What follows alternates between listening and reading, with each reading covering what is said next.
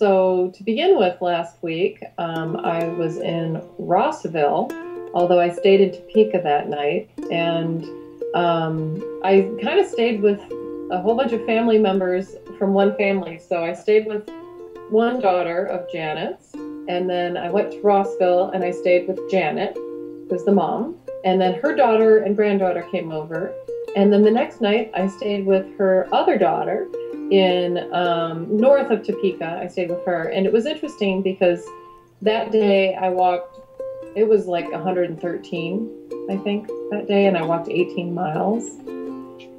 Yeah, it was hot. And the lovely thing is that she came and picked me up off the side of the road, took me to her house where there was a swimming pool. Not just a swimming pool, but a saltwater swimming pool. And the pool was not actually 113 degrees, which is amazing. It felt cool and refreshing.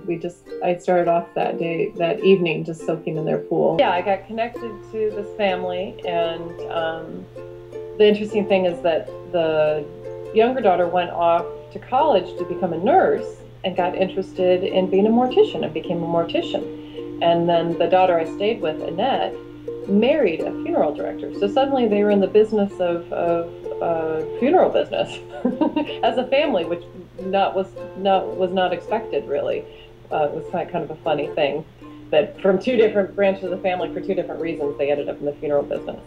And when, with the big tornado that went through Joplin, one of the things I never thought about is what happens with the bodies, and the fact that when everything's all topsy-turvy, that the funeral directors local funeral directors would need some help.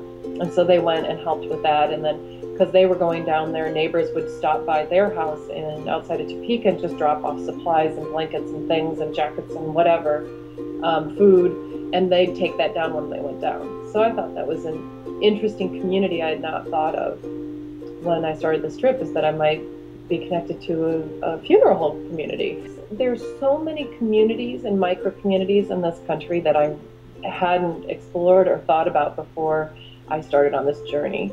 And when I was thinking of community centers, I always think this. One of the community centers I didn't think of are bars. Sometimes the little local bar in a town really is the community center also, and everybody knows everybody there. I had to redirect my whole route because I was planning on going through at Atchison into Missouri. Well, Atchison is flooded. And it isn't flooded because there's been a lot of rain. It's actually been a drought and flood year this year, because the flooding is coming from, let me make sure I get this right, South Dakota and Wyoming got record snowfall this year. And then it melts. And then it went into the reservoirs. And then the Corps of Engineers had to decide what to do with all this. Ultimately, they had to release it, and they're still releasing it. So it is flooded out all the farmland along the Missouri. And this area is experiencing sort of drought and flooding at the same time. So I rerouted through Leavenworth instead, and had to kind of figure out some towns along the way. Well, I went to Osaki, which it's a town that used to be in one location, and then back in the 60s, they moved the town and sometimes physically moved the buildings. The government gave them money because they made it into a lake. And you can't really live in a home at the bottom of the lake. So I walked all the way to that town, but my hostess from a couple nights before, the mom, Janet, everyone was trying to find some connection in Osaki, and we didn't end up finding anything. But she had a lawyer, she works in a law office, and she has a lawyer that she works with who is an animal rights activist and vegetarian, and he took me to the Humane Society to stay the night actually in the Humane Society with all the doggies and kitties and everything. I mean, I wasn't sleeping with them. I was in the office on a blow-up mattress. But he said, yeah, we'll take her in. Well, he not only took me in, but I ended up on a float in the parade.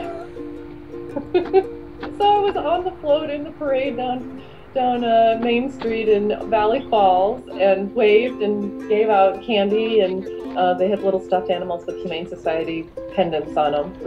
And that was very funny. And then slept at the Humane Society, which was quite calm at night. I guess dogs and cats go to sleep, don't they? And then the next day I got up and walked to McLeod. And he connected me to Candy, who works with Clydesdales. And she took me out to the local bar to have dinner with her friends. Then Because I met Candy, I got connected to horsewomen of the Midwest, and I stayed at several women's houses who do fox hunting. And that, again, is another one of those communities I never would have thought of if I hadn't done this project where I'm trying to connect to all these communities. And it's always like a chain of friends. Somebody calls ahead. So Candy is not, I don't think she does fox hunting, or if she does, she has Clydesdale, so I don't think she does fox hunting. And she connected me to Karen outside of Leavenworth, and she was the one who used to be the head organizer for this fox hunt. And so she connected me to this Main Street gallery in Weston. And Weston is a very interesting little town. It used to be bigger than Kansas City. In fact, it was along the river, and it was a big tobacco growing region, and boats would pull up, and there was a lot of commerce. And then back in, I can't remember my dates, I think late 1800s, early 1900s, there was a flood, just like now. And they're going through the same issue now. The river will not be the same. When the flooding goes down, it may have redirected itself. So that's what happened to Weston. I asked her, why is Weston so pristine? And it's just old buildings, and really it's a touristy place now, and very sweet and beautiful, and lots of antique shops and restaurants. And she said, well, the river moved and they had no commerce. So even though they were bigger than Kansas City, they stopped booming, and it became a small town and just kind of stayed the way it was. And I stayed at a haunted gallery, and my viewing audience was privy to a preview of the Mystery Dinner Theater that they were doing a rehearsal for. Linnell was great. She brought an air mattress and blew up an air mattress and set it up in the cafe. And she wanted to tell me some ghost stories, but the way things go with, I have no sense of time and schedule. We went to O'Malley's. We took a tour of the town, and she told me about the auction house down by the river. They were doing the tobacco auction there until just a few years ago. Even though it wasn't on the river anymore, they still kept up that tradition. And then we went to O'Malley's, and this is a cool place. They went to the restaurant upstairs, and she bought me dinner, which was nice. And then we went down into the caverns beneath the building, and they're big, stone curved arch windows. And you go down and down and down and down. And each cavern area is set up with tables and chairs and all done up. And then you go down another level, and then that's set up, and you get very down to the very bottom, and it's the bar. So there's this big arch, and you go through it, and at the back wall there's another arch, and the whole ceiling is curved, and that's the bar. And there's a railing. You come up on the railing level and then go down into the bar. And there was a man singing Irish songs wearing a tam and a kilt, and we hung out there a little bit. And then we went back to the gallery, and Linnell, because she's a horsewoman, had to go home and do chores and take care of her animals. By the time she got back, she was going to tell me ghost stories. I was zonked out.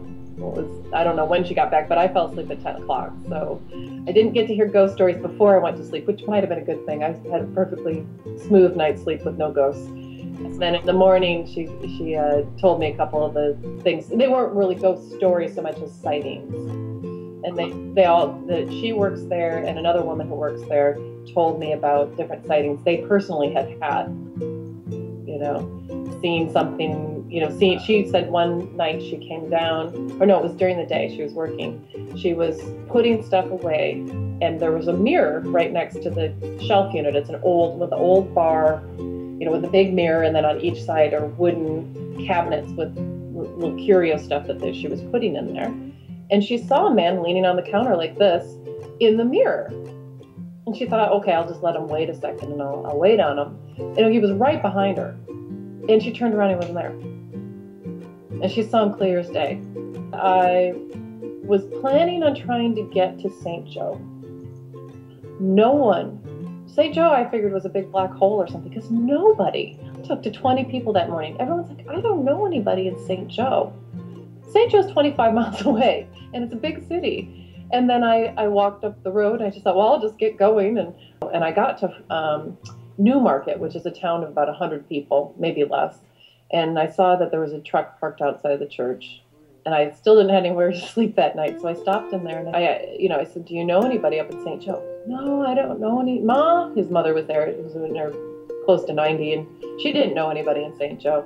And I said, how come nobody knows anybody in St. Joe? It's a big city, right? It's just north of here. And he said, well, from here south, everyone goes to Kansas City. And from here north, people go to St. Joe. So I could tell you 20 different people in Kansas City, but I don't know anybody in St. Joe. I thought that was kind of interesting.